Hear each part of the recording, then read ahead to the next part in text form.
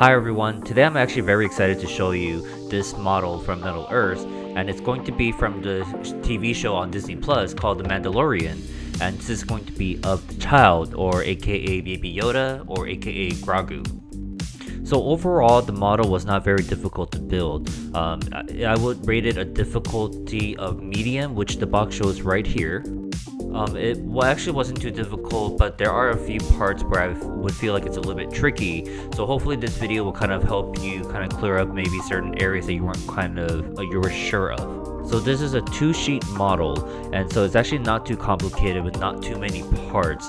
The one big difference that I've noticed with this model set versus any of the other Middle Earth series has been that it comes with this piece of brown fabric that's supposed to be used for Grogu's bed. So you're going to put this piece of fabric behind Grogu inside of his floating kind of eggshell bed. And so without further ado, let's get started. So just to explain kind of how to look at this manual, you are going to see the part list here, and then on the right side you're going to see the parts like sheet B1, part number 1. And so you're actually going to use this to reference which parts to cut out from the sheet using your wire snipper. So I am actually going to be using this wire cutter, and how I cut it and how you're supposed to kind of cut it in general is a lot of these sheets you're going to see kind of like a tab, like a triangle shaped tab that's connecting the parts to the sheet. And so you're going to try to fit in the wire cutter as close to the part as possible, so that the very edge of the triangle tip, so that you can kind of just snip it very easily. You don't have to put too much pressure in it, and it should snip off relatively easy.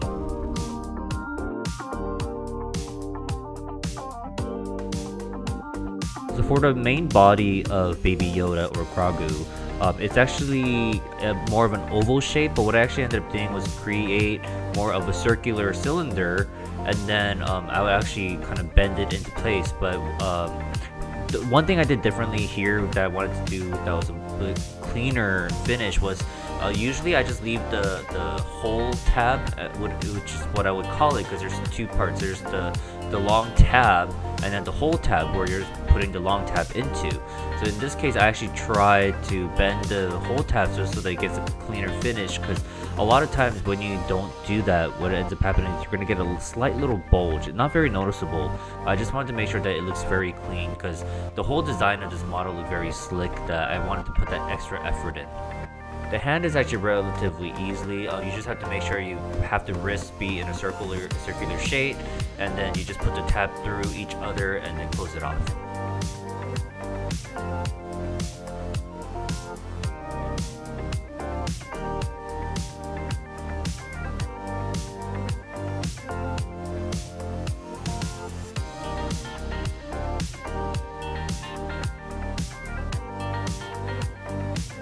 So one thing that I do want to mention is that there are two different ways to kind of secure the two parts together.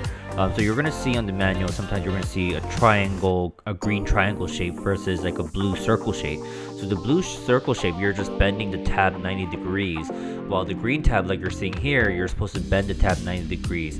And a lot of times you're going to have the green tab when it's going to be an area where you're not going to see the tab, so it's not too bad to have it be twisted, because it's just not going to be visible.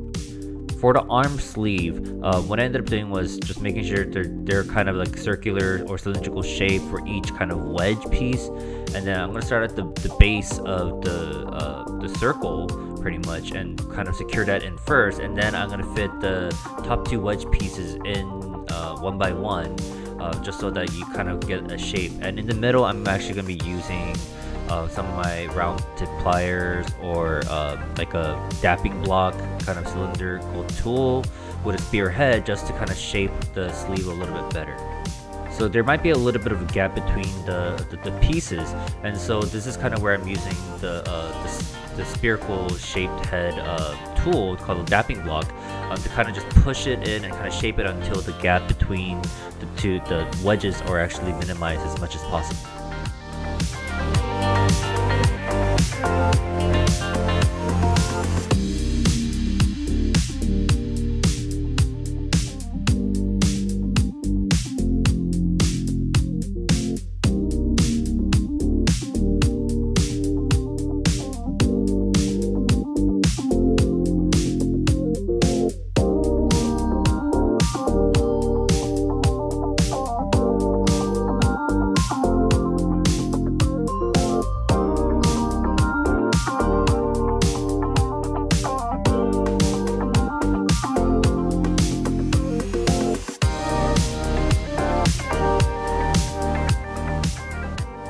typically I would try to have the tab go inward so that you don't see the tab, but for this kind of sleeve end piece, I actually had to put the tab facing out and then putting the tab hole through that tab sticking out and then securing it in place, just because trying to go in the opposite way was actually getting blocked by the other sleeve part that I was fitting this piece into. You're going to repeat this step for the other side of the sleeve. Now this part, you are actually going to combine the two different pieces together by just holding the tab down and then putting it in place and just kind of securing the tabs. This will actually end up being the top of the collar around the Baby Yoda shirt. So this part is actually going to be the inside of the collar around the shirt, and so you actually want to have it be kind of an inverted cone shape, where you're actually having more of a concave look instead of a convex look.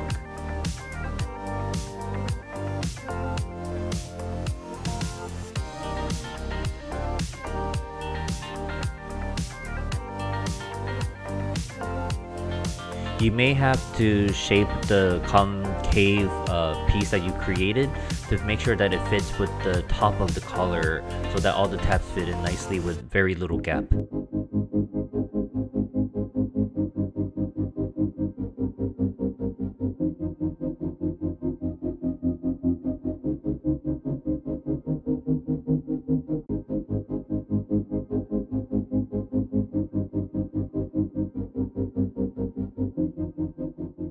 Again, using my dapping tool, I'm actually just pressing against the sides to make sure that the gap between the two pieces are reduced as much as possible. So this piece is actually like a long strip and then like this kind of half moon piece, and so what you actually want to just do is just make a circle pretty much with the long strip piece, and then the top part that looks like a wedge, you're just bending just slightly because that will actually just come straight down at a 90 degrees to fit in between the two tabs to kind of close off this other part of the collar.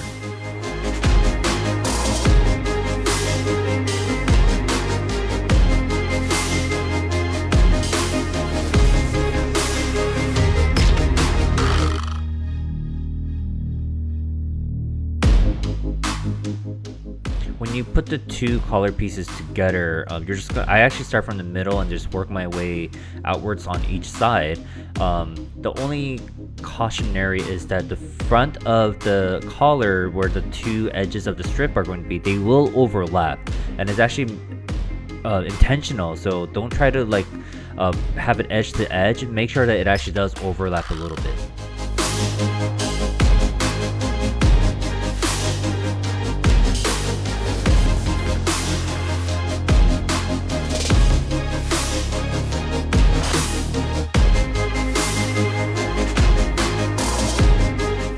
I'm going to do my best to try to explain how to work on this head, and we're actually going to be kind of using the dapping tool spearhead to kind of just roll the strips of the head on the top and the kind of the sides of the head to create kind of it's almost like a rugby ball or football kind of shape.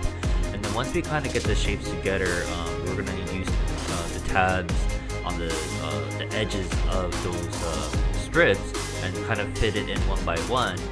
But then afterwards, what we're gonna do is the face, so the front face where the eyes are, is actually not going to be straight, but it will actually be a slightly concave shape. So you're actually gonna be bending it inwards to kind of fit it nicely. And then the tricky part after that is actually going to be to wrap the bottom where the nose and the mouth would be for Grogu. You're going to kind of make it into kind of like this kind of wavy W shape that's going to fit around the bottom of the eye piece. So kind of shaping that is kind of tricky, and so I would say this is probably the trickiest part to do, just because it's such a intricate shape and you just have all these kind of pieces coming together in one single piece. Although it will be a lot easier to just have the tab stick out I actually really wanted to hide the 2 tabs here just because it is the face that I did not want to actually have these kind of ugly tabs sticking out that I kind of put the extra effort in. But this is totally optional. I don't think it looks that bad if the tab was actually protruding out and you bend it afterwards. But you know, this is just kind of going the extra mile to make sure that it has like the cleanest look as possible. So this is the kind of W or like the wavy shape that I was talking about that you're going to be putting on the underside of the eye part of the piece.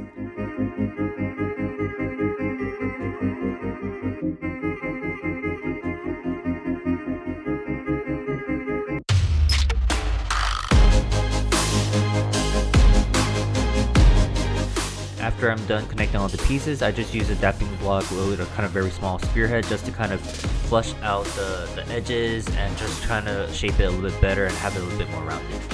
And now I'm actually going to show you how to make the ear. I actually made one already, but it's actually very simple. You're going to bend this tab and then you're going to fold the part down where it looks like a butterfly wing down into half, and you're going to fit that tab through the hole.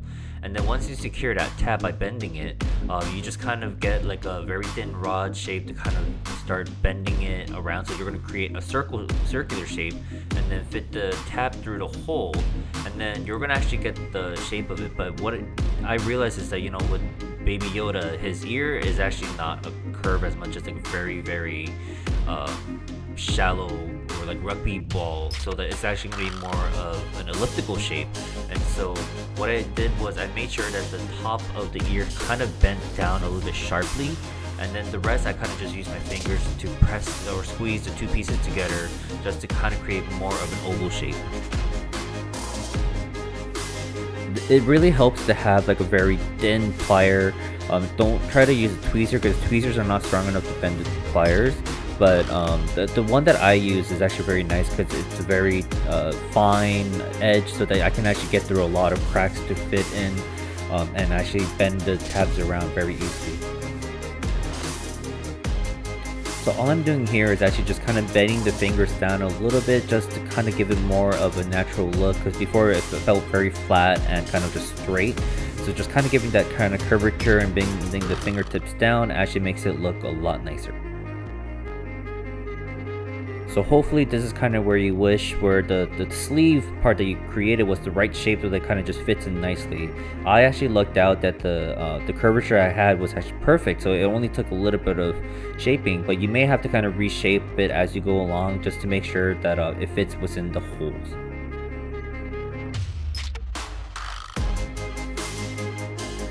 Make sure when you're trying to fit these pieces in that you're actually going with the outer circle of holes instead of the inner circles, because the inner circle will actually be used for attaching Baby Yoda's head.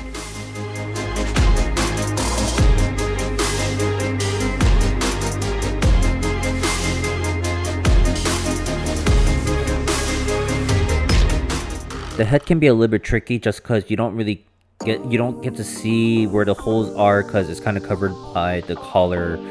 So hopefully, you know, you have the shape kind of done correctly so you can just fit it in and see the tabs go through from the underside.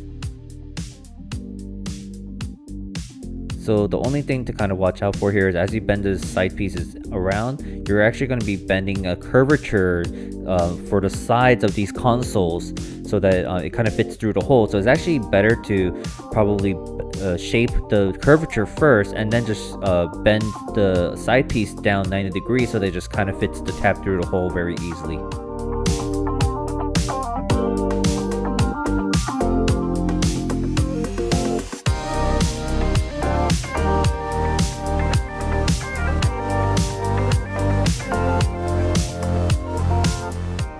So for these pieces that are going to be going onto the console, we're going to be making 8 pieces total, but it's pretty much like a box where you're folding down the 4 or 3 sides, except that the top side you're going to see that the strip sticks out a little bit more than the width of the box, and it's because you're going to be bending that down at a 45-degree angle at the edges to kind of give like a beveled corner.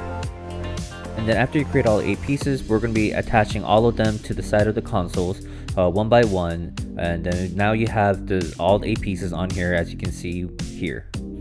So for this curvature, you actually don't need to curve the whole strip as much as just the backside. So I just made sure that I found the right cylindrical shape of my dapping tool. But if you have any rod or even anything circular that kind of fits the nice curvature of this flat piece, then you can use that as a guide to kind of wrap the strip around.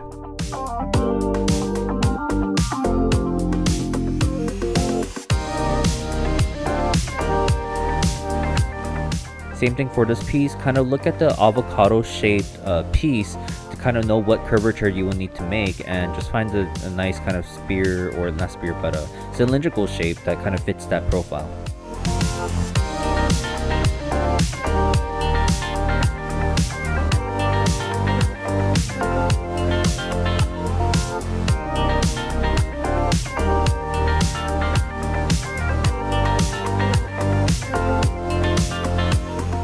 For this piece, I actually just use my hands to kind of just press a little bit, because the curvature is actually not that great. I'm just making sure like the corner and the middle part is more bent, and I actually have more precise control by using my fingertips. So this part was actually out of sequence, where I was supposed to add on that avocado shape to the side console part and then put the strip on, but I actually just thought it was easier to put this piece on because it's actually not touching anything anyway, so it didn't matter if I did this part first. So if you were confused by following this the steps of the manual, I do sometimes stray away from the direct order of sequence that they suggest, just because I feel like certain parts can either be skipped for a little bit, or it's actually better to have a different sequence just to make it easier.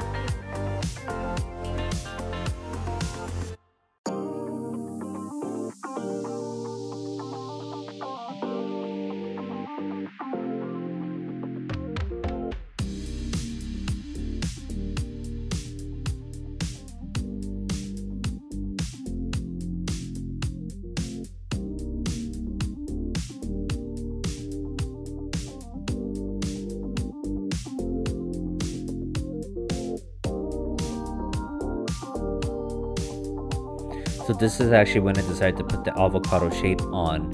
Sequencing wise, it didn't really matter, so it's not like this was more efficient. To be honest, I actually just totally forgot about that stage until I realized that something looked like it was missing, and luckily it didn't actually affect the model building at all or the sequencing by putting this piece on later. And we are now attaching Grogu, and like I said before, the body is actually slightly oval shape, and you can see kind of the oval shape you will need, because when you look at the avocado shaped piece, you see the hole and then the tabs around it. So if you use that as a guide when you're shaping the body, you can actually see what shape you need to create.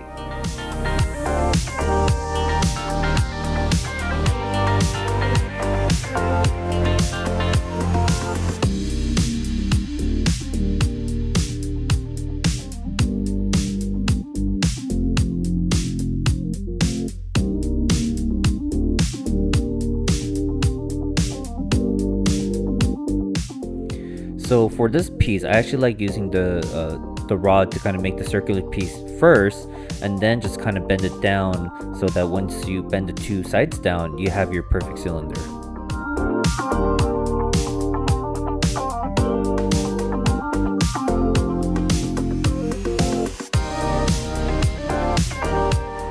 This part is a little bit tricky. Even with my small plier, I had a hard time kind of bending the last piece. So what I ended up doing was the last bend, I actually pre-bent it a little bit so that once the other sides were kind of bent into the 90-degree angle, I just kind of used my finger to kind of just press gently down onto it until the box was closed on the sides.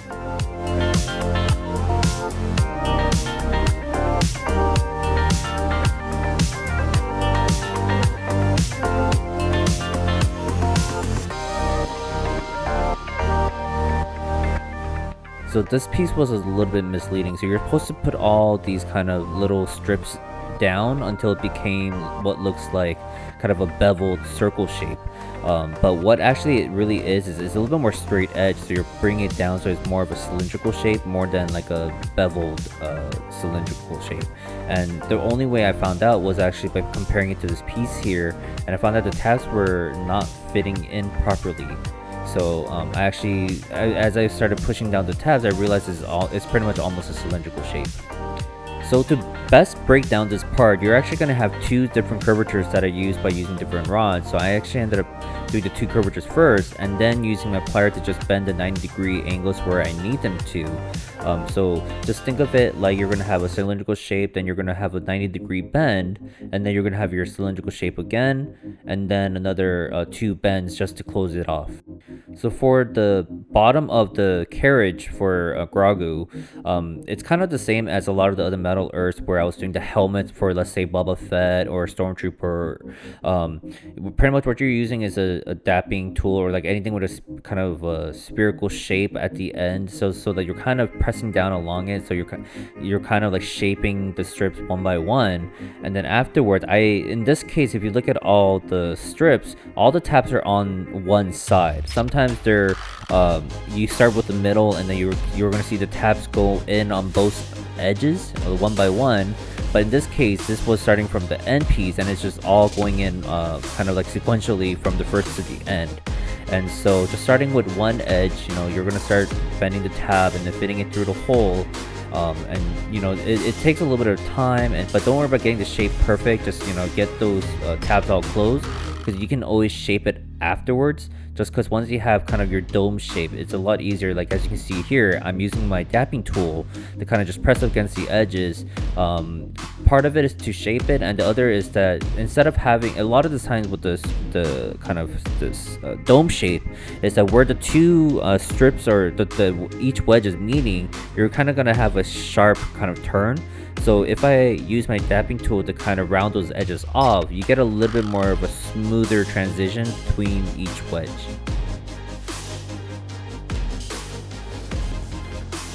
So for the hood of this carriage, it's kind of the same step, where you're going to be using like a spherical shape to kind of just shape down the piece, and then you're going to bend the sides down just 90 degrees. And so you can look at the side of the piece to kind of guess what curvature you will need.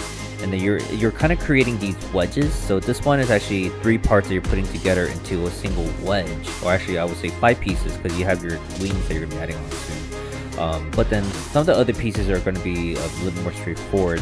So you're going to create a few wedge pieces that you're going to be attaching together to create the kind of hoodie of this carriage.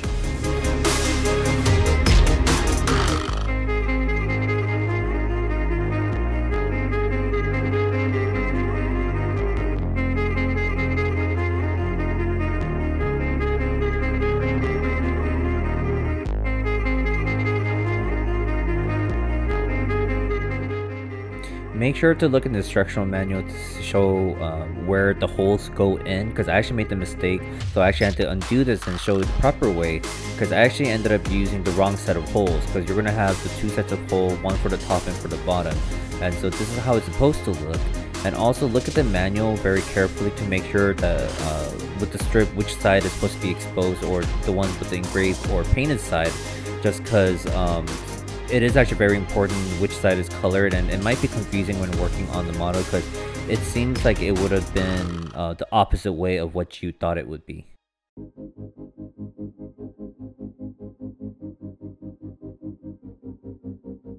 Now this piece looks more daunting than it really is. You're just going to use your kind of spearhead dapping block to kind of just create like a wedge that is bent on in 2 directions, and then you're just going to kind of bend down these sides in a 90-degree angle, and then you can shape the rest as you're attaching it to the other pieces.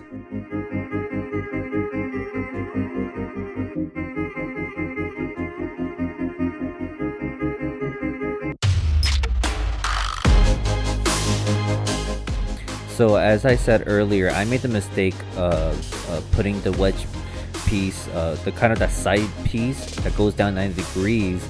I actually used the outer holes by accident, where you're supposed to be using the inner holes for the first wedge piece to be attached on. And so for that reason, I actually had to undo it. So just be sure to make sure to look at the instructional manuals, and I'm just bringing it up just because that's kind of where I made a mistake. So I'm just trying to preempt you so that you don't make the same mistake I did. Now this part is actually optional. You can actually attach this piece on, so that if you don't want the this model to be on its base stand, you can actually use that piece to hang it.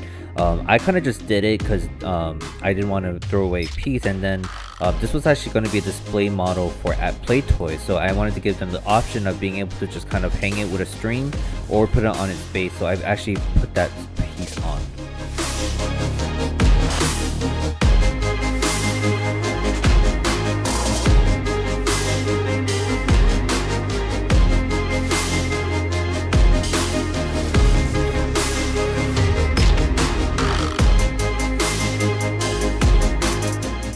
Now once we put the kind of like the hoodie top with the base of the carriage, we're actually going to be done with the Baby Grogu or Baby Yoda model, and then we just have to create the base stand that it's going to be on, and then we'll almost be done with this model.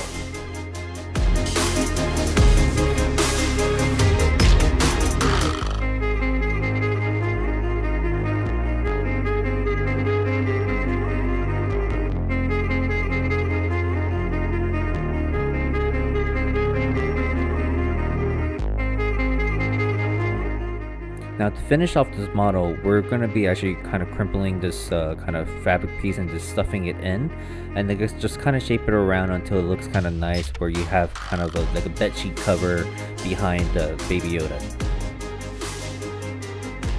And then I'm just going to put it on the base so that we are finished with the model. And this was the Baby Yoda, or the child, aka Grogu, from the Mandalorian. And I just think that overall this model was such a clean model, and I just love the design of the model. It looks really great, and I think this is kind of one of my favorite models so far from Metal Earth in terms of design, difficulty level. It's not too difficult, it wasn't frustrating at all, and everything came together a lot easier than other models. And with that, thank you for watching, and if you enjoyed watching this video, please hit that subscribe button and hit the like button.